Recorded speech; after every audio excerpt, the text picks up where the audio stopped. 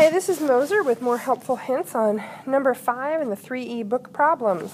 We've got a football being thrown downfield 31.5 meters.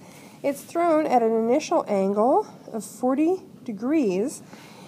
And what we want to know is the initial speed that the quarterback has to throw the ball for it to reach the receiver, as well as its highest point during flight.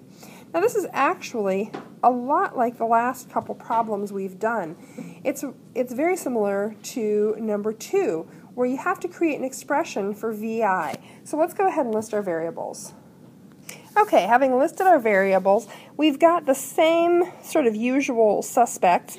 We've got our expressions for VIX and VIY. We're given delta x.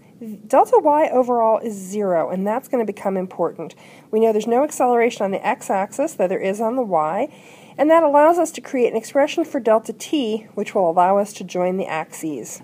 If you write that same basic equation that we used to get the expression for time on the x-axis, we can sub in our expression for time, joining the axes, and then we can solve for VI. That's an easy peasy way to get your initial velocity.